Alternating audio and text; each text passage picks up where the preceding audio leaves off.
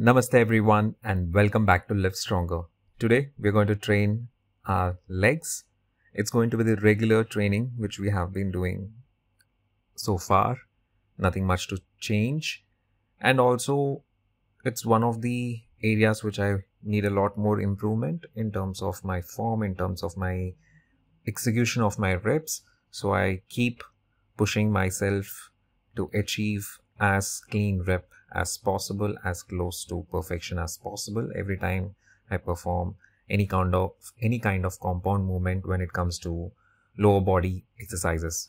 So starting off with the usual, the dynamic stretching, wherein I start with the greatest stretch, 5 repetitions on each side, followed by the bird dog pose, which I have recently added to my dynamic stretching routine to emphasize a little bit more on my core strengthening before I start with my workouts.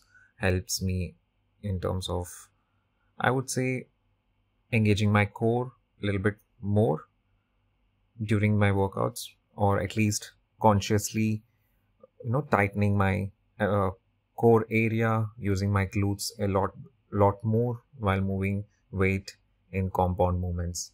Now post completing the bird pose, again 4 to 5 repetitions on the each side, I move on to the deep squat, the mandatory sitting in the deep squat for a few seconds at least every day before the workout, regardless of which body part you're working on. Great way to start off. All of this just takes hardly 4 to 5 minutes, and I think that's a good enough time to dedicate every workout. Now to start off with, I started with barbell squats, 4 sets, 10 repetitions of working sets and 2 sets of warm up. As you can see, I was doing it with an empty bar, and this time I placed a step up box under my legs to stop myself from going to a deep squat, because I have realized that I have butt wink which I am not able to correct it very quickly or in immediate future. So I decided to still go on with my squatting movements without causing much, I would say, much of damage in terms of the butt wink, lower back pain, stiffness because of this. So yes, I started training with this. I can still notice a little bit of butt wink. I know, still working on it, but I think by the time next time when I go squat, it should be far much more better. The ankle mobility is not a problem. The hip mobility is not a problem. I think it's mostly my tighter hamstrings, especially my left leg, which causes this. So yes, that's there. So we finish off with squats. Then we can move on to the regular machine-based exercises. That is the leg extension. I do miss, just diverging from this particular exercise explanation, hack squat machine, because I think a hack squat machine would be ideal if you have a lot of butt wink problem, to still train a little bit of compound movement of squatting.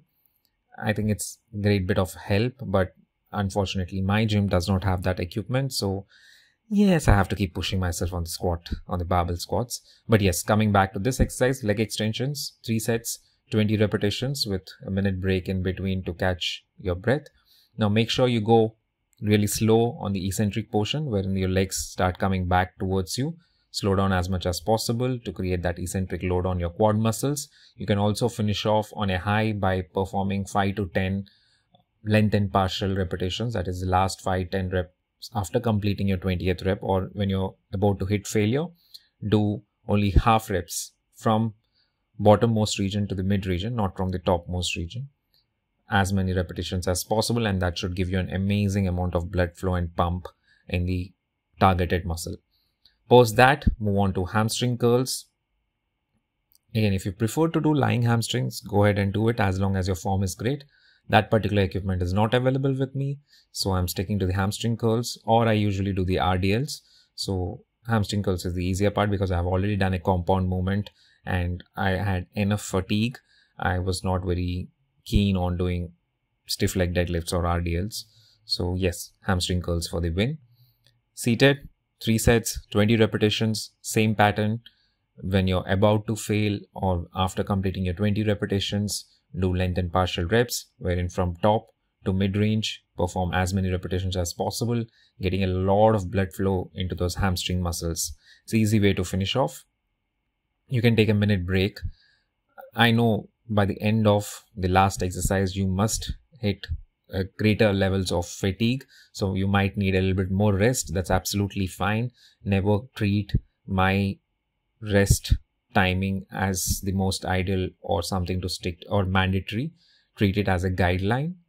Nothing more than 2 minutes, of course, because that would be too long of a break and would extend the timing of your workout quite long.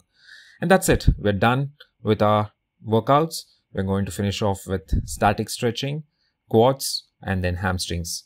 I thank you so much for watching the video. If you did like the video, please do drop a like. And if you haven't yet subscribed to the channel, please do subscribe. Feedback is greatly appreciated in the comment section. If someone has some tricks or tips to help me with my slight butt-wing problem, please do share. But I do follow a routine to try to correct it as much as possible. Work in progress, but please go ahead and share your tips.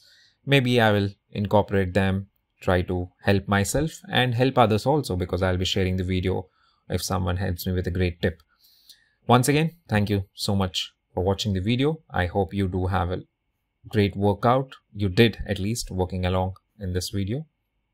Make sure that if possible, you also record yourself to check your form if you're working out alone.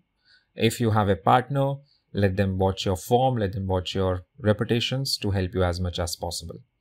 Till then, see you in the next video. Take care.